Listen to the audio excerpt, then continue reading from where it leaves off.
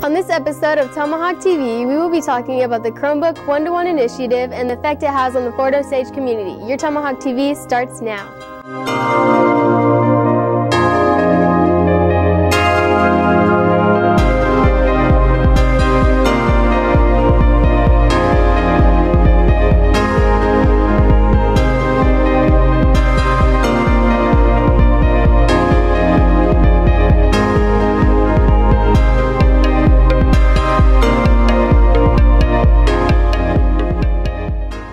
Welcome to Tomahawk TV, Fort Osage's broadcasting in-depth news magazine. I'm Jolie Thomas. There's always fun in store at Big Frog Custom T-shirts and more in Independence.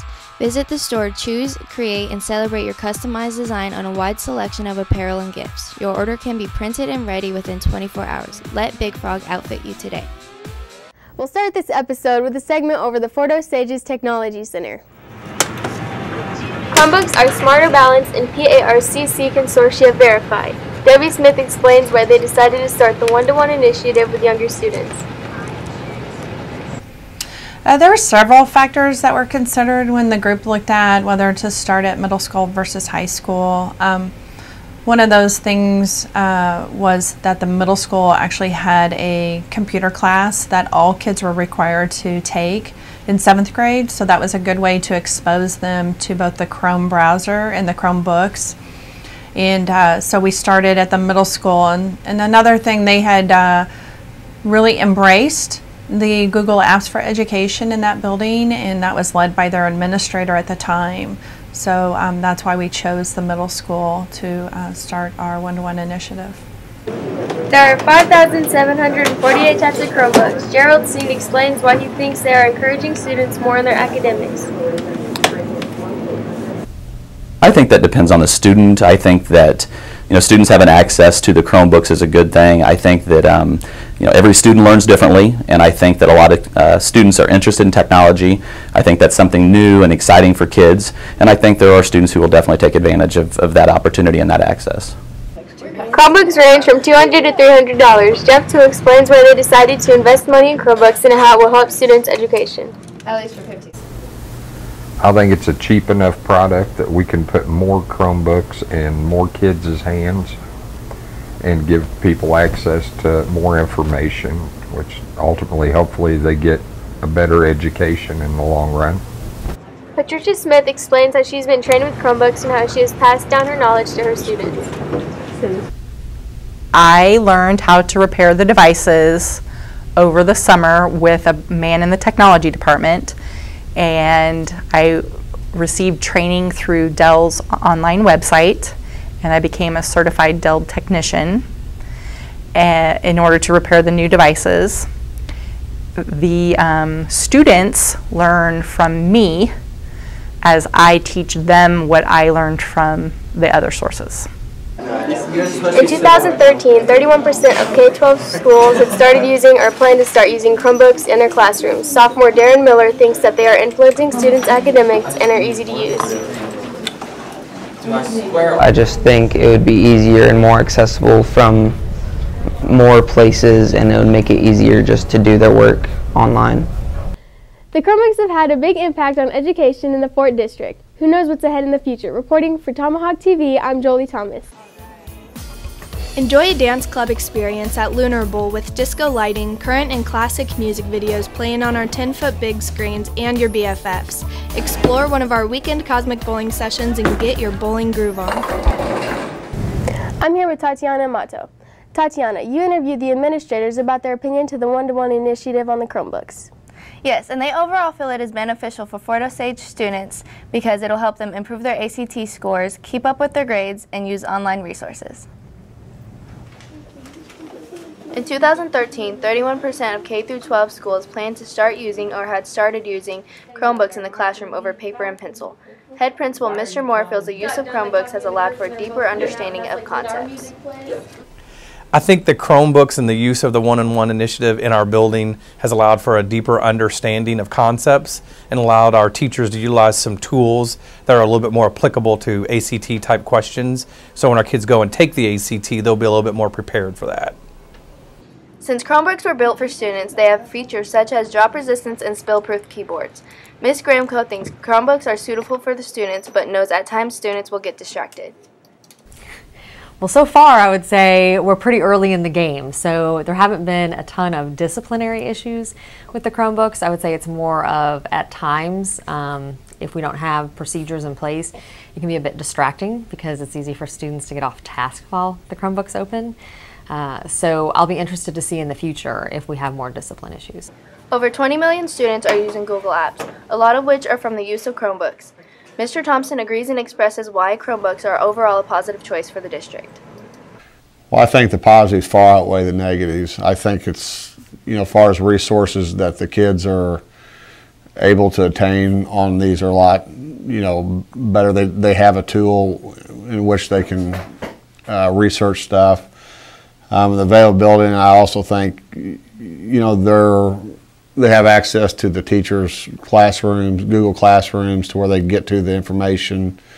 I think there's just a wealth of information out there, and if the teachers and students are both utilizing it, I think it's definitely a positive. As far as the negative, it's probably been more management stuff than anything at this point.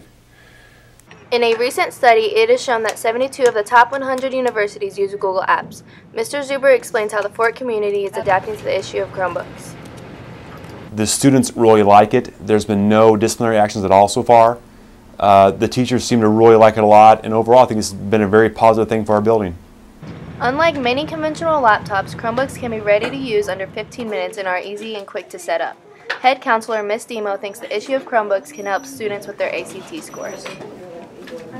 Well, I think it provides the students the opportunity to be able to access the ACT website, of course, on their own time. And on that website, they're able to take pretest, find study tips, and so forth. And not only on the ACT website, but there are other sites where you can get study tips and practice for the ACT.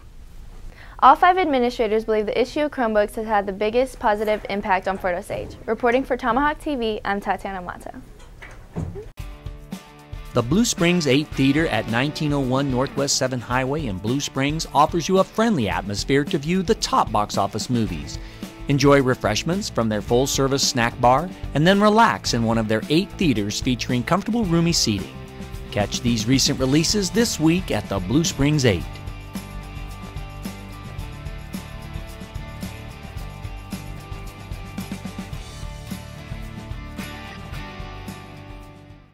Along with the administrators, the teachers were interviewed by Katie Schoeneman. Katie, how have the teachers been adapting to the use of Chromebooks in the classroom? The teachers that I talked to, they said that they love the Chromebooks and they use them a lot in their classes for the students, like homework and sometimes tests even. So. Go on camera 1. Camera 1 for the punt. At the beginning of the school year, nearly every student in the high school received a Chromebook. Ms. Eichscheid thinks that having the Chromebooks in class has both a positive and negative aspect to it. The positive thing is how easy they are to use and how the kids pick up the apps so fast, and there's a lot of great apps out there. The one negative thing is sometimes, Google's down or the internet's down and you planned your lesson around that and you have to improvise. Many of the teachers in the building have the students use their Chromebooks for assignments in class. Mr. Barrett uses them for assignments like online homework. What are we doing? I've used them in a couple different ways. One of the things, since in our math department we have we buy classroom sets of books. Because of that, we have online book access now. So since we don't check books out to students, we have a clever app on the Chromebook. It's bookmarked for them where they can get in and get on the online book edition. And really, I think it's pretty good because they have extra problems they can work on. It has video tutorials. Now that the students in the school have Chromebooks, they are spending more time on them. Ms. Sampson feels there is a flip side with the Chromebooks. When it comes to being either helpful or distracting, I feel like Chromebooks are kind of both. Again, just because of how easily and quickly students have access to whatever it is that we need them to have access to, that makes them helpful. But in the sense of students tend to be distracted themselves by it because they know that they can try to get to certain websites that maybe aren't really pertaining to what's going on in class at the time. And so really it's more so my part where I need to be more on top of, okay, today we're gonna have lids down, or let's go ahead and open them up, or open up a new tab, or I only wanna see one tab open. And just me, myself, monitoring what's actually taking place. Society is headed to where technology is everything, even in schools. Ms. Youngmeyer thinks the transition from paper and pencil to Chromebooks is beneficial for the learning environment. I think we're starting to use a lot more things online anyway, and then to make sure that everybody would have access would be an issue, especially with the way the Chromebooks are set up, since you can download anything to your drive while you're at school and still have access to it even if you don't have Wi-Fi. That's really cool, I think, because I know I've always had, I've asked people to do things over the years, do you get this off the internet or whatever at home. There's always one or two people that just don't have it. Having Chromebooks at all times is new for the upperclassmen, and at first many of the students did not want the Chromebooks. Despite that, Ms. Hawkins thinks the students at Fort Osage have adapted to the Chromebooks and they have learned to like them. I think that at first they weren't thrilled to have to learn how to use like these certain websites or these educational devices that we are using, but I think they do enjoy using the Chromebooks. They don't necessarily like having to handwrite anything anymore, just because it kind of creates clutter with the paper, and honestly it kills trees. So we do recycle the paper, but it's like if you can avoid it and we can do it on the Chromebooks, I think the kids really enjoy using technology. There are both pros and cons to having all the students work on Chromebooks, but the high school teachers were very excited for the students to receive them. Reporting for Tomahawk TV, I'm Katie Schoeneman. Toscano's is the best place to get a delicious Italian pizza. Choose your dough, sauce, and toppings to be wood-fired and served to you fresh. Let John and Kirk give you a taste of Little Italy at Toscano's, located at 312 South Hudson Street in Buckner. Kayla, you interviewed students about how they are adapting to the use of Chromebooks in their learning environment. Yeah.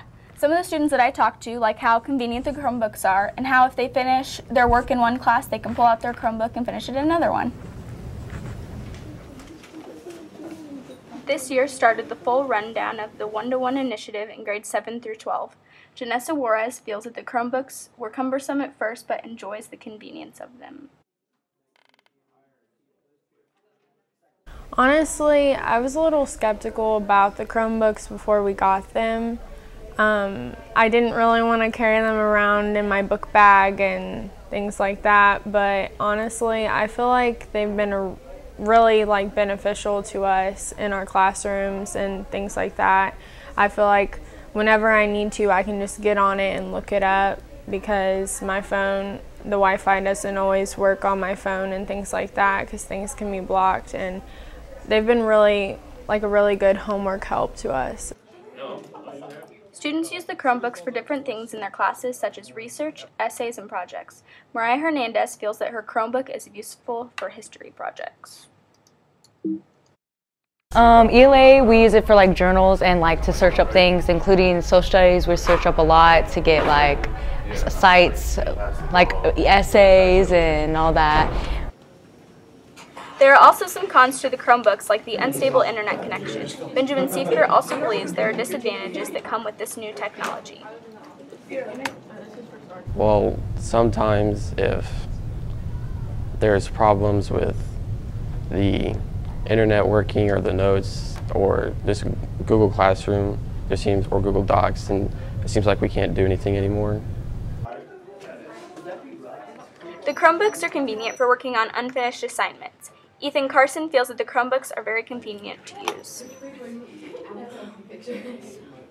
Yeah, if we have homework that's like in classroom or whatever, I'll get it done and then turn it in.